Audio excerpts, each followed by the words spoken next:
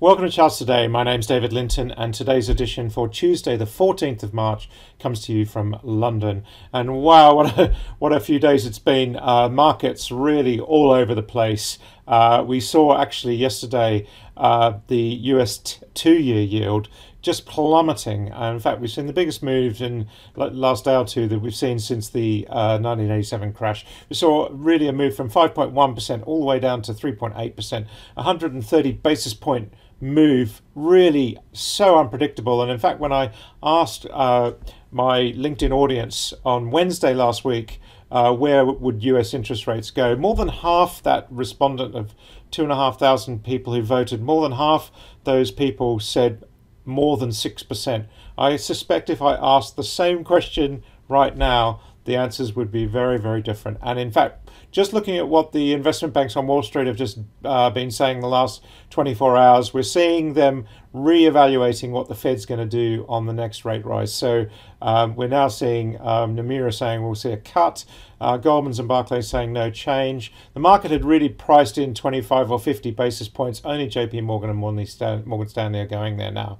So really very interesting. What will the Fed do? Will they have changed after the Silicon Valley debacle? Will they have changed their view on rate rises? And it'll be very interesting to see. And of course, today we've got US CPI numbers out. So US inflation rate will play into that decision. So the market will be watching that.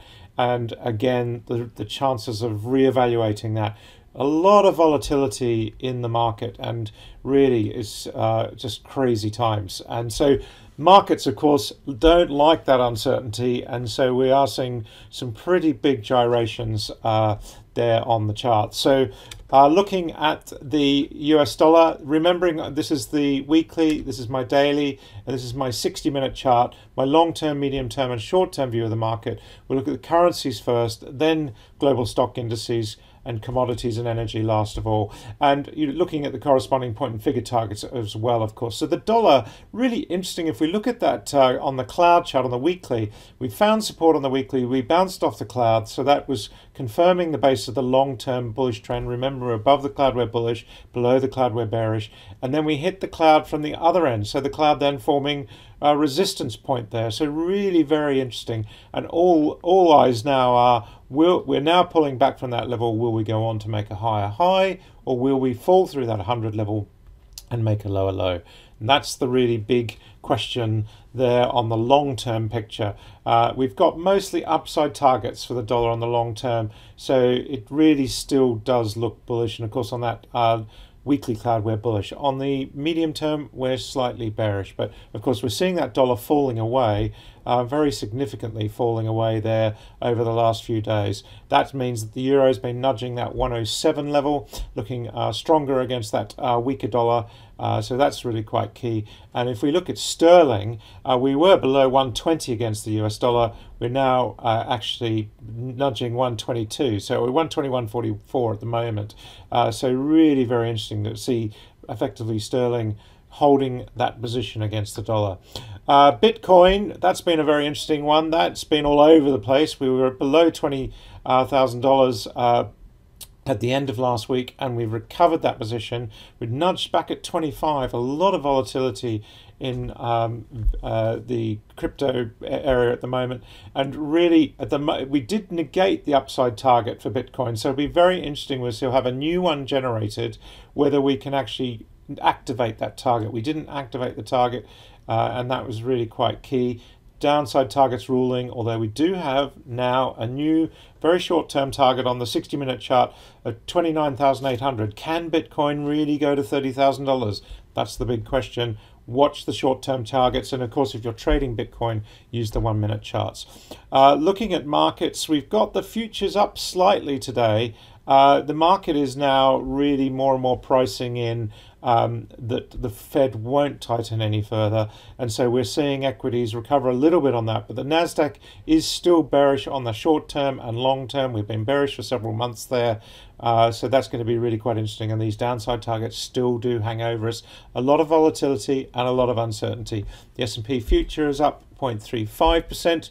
We put out a poll yesterday Would we make a new high, a higher high, or a new low? A new high above 4,200 or a new low below 3,500? Which will happen first? Just vote in that poll. We've got over 1,000 votes already, and it was pretty bearish. But now, again, with the way things are changing, more and more people might vote for a rise on the basis that we're going to see less tightening. We saw quite big moves yesterday. The FTSE future was down nearly 2% yesterday. The DAX in Germany was down over 2.5%. Commerzbank down 10%. Banks really been hit. We see that move there yesterday, and German stocks really falling away. Not enough to change the longer and medium-term bullish picture, but that big fallback was there. We saw big moves overnight in Asia as well. Japan was down 2.7%. The Hang Seng was down 2.3%. The Sensex had fallen more heavily the day before, so that was only down 0.2%. So India now not looking quite as bullish as it was, back below the cloud there on the Sensex. So that's really quite key. And some of these longer term targets will come off the chart if we go any lower. The Aussie market actually was pretty resilient on Monday, fell more heavily on Tuesday, down 1.4%, and we see that showing up there in the short-term chart, moving back to bearish. Very hard to make money in this market. 7,500, the pretty critical level there for the dollar.